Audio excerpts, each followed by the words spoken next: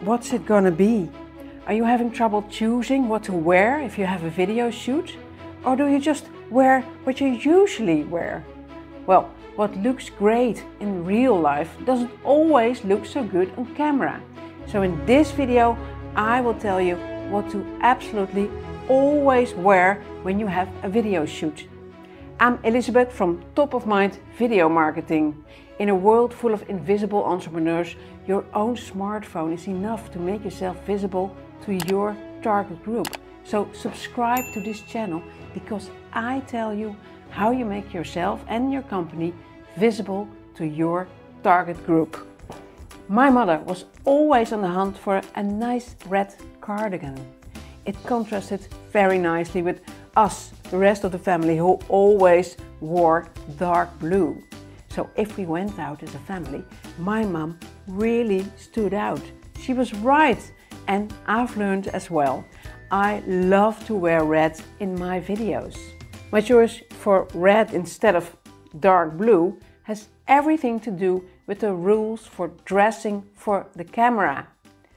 You have to know these rules too, because if you don't obey them, no one will notice you, even in your own videos. A camera works a bit different from the human eye. So I'm sorry to say, but this video is bad news if you are that person that prefers to always and everywhere wear black. If you are asked to sit in on a talk show on television, they also give you the rules for dressing for the camera.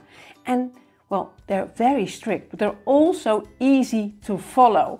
And the most important one is this: do not dress entirely in white or in black. You see I'm breaking one of the rules, but that's only to show you white really reflects a lot of light, and therefore it really draws the eye of the viewer.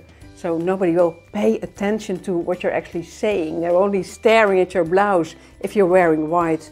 And well, the same thing really goes for black, because that more seems to absorb the light, but it has the same effect.